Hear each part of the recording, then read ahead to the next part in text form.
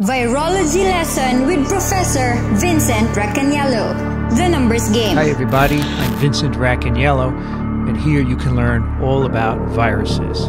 Si Professor Vincent Racaniello ay isang professor and researcher na nakatuon sa pag-aaral ng mga viruses sa loob na ng 38 taon. Sa tingin niya, ang mga virus ang pinaka nakakamangha at yan ay gusto niya ring iparating sa atin. Sa artikulong ito, gagawin nating simple ang pag-aaral tungkol sa mga viruses at aalamin natin kung ano ang nakikita ni Professor Vincent sa kanila na gusto niya ring iparating sa atin. Ano ba ang virus? Gaano ba karami ang mga virus sa paligid natin? Kung gusto mong malaman ang tungkol sa ating kalusugan at katawan, kailangan mong matutunan ang tungkol sa mga virus na ito. Una, ang mga virus ay maaring nagbibigay ng impeksyon sa lahat ng mga buhay o gumagalaw o tinatawag nating living things.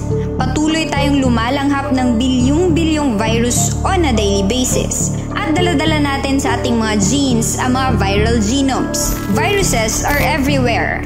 And here's the proof.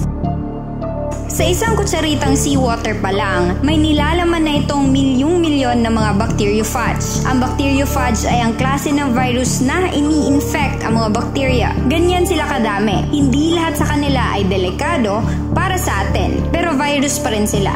At isa pa, hindi natin sila nakikita. Pangatlo, ang mga balyena ay ini-infect ng tinatawag na calicivirus.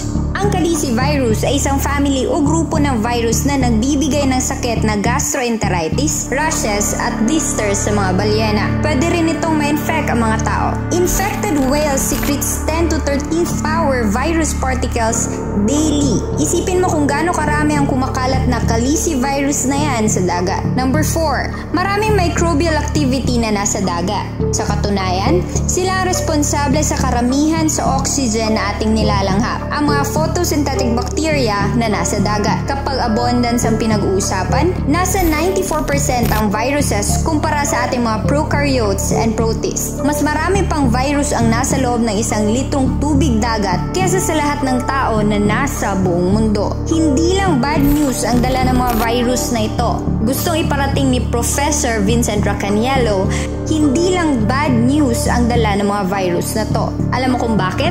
Sila ang responsable sa pag-recycle ng maraming organic matter. Panglima, sa kasalukuyan, aabot rin sa 10 to the 16th power ang HIV genome sa buong mundo. Nasa 37 million ang infected sa virus na to. Sa lahat ng naimbentong gamot laban sa HIV, at some point, epektibo ito, pero sa dinami-rami ng viral genomes na kumakalat, meron ding resistant genes na nag-i-exist. And mutations arise randomly. Kaya kahit gaano pa karami ang gagawin mong gamot laban sa HIV, magiging resistant pa rin ang virus na to. Ganyan kadami ang virus na nasa paligid natin at hindi lahat sa kanila ay harmful para sa katawan natin.